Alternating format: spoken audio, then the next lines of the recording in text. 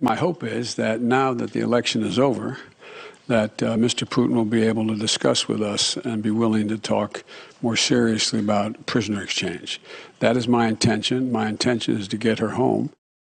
So is the White House doing enough to bring the Americans home? Is there any motivation for Russia to return them? I'm joined now by Jonathan Franks. He's a crisis management consultant for families of Americans wrongfully detained overseas. He was also the spokesman for the family of U.S. Marine Trevor Reed, who was held in Russia for almost 3 years. Jonathan, thank you for being here. One thing I want to ask you is I thought it was interesting during President Biden's press conference yesterday, he talked about the midterm elections and how he hoped that maybe now there would be a deal with Putin now that the midterms were over. What does that have to do with anything?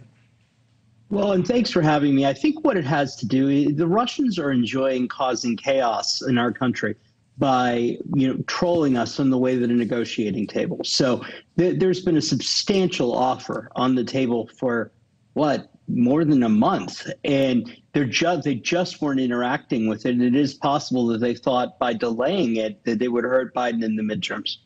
Do you think this is like the worst possible time to be trying to have these negotiations, unfortunately, for these Americans' families, just because of the war with Ukraine? I actually don't. I actually think it's a good time to be having the discussion because, I've seen this movie a whole bunch of times, and sometimes the worse relations are between two states, the easier it is to have a humanitarian negotiation. You just have to create the space for a humanitarian negotiation amidst the overall climate of war. And I think we did that very successfully with Trevor Reed. That's why he's home. What do you say to the families of these Americans? Because, it's got to be hard to stay quiet. Is it good advice to sit back and let the government work? Is it better to be public on social media? What do you tell them? I tell them it's better to be as public as possible. And, I have never seen one of these cases resolved by osmosis.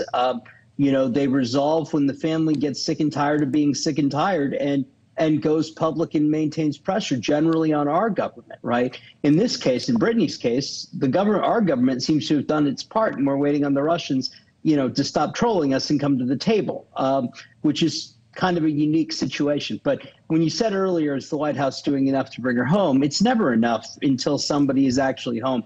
But it does seem like the White House has taken a significant step towards getting that done. Yeah, and you've got to imagine for President Biden, he wants, I hate to think of it like this, but he wants that photo op. I mean, he wants to be there when she comes off the plane and have her come to the White House. It's good for him politically, too.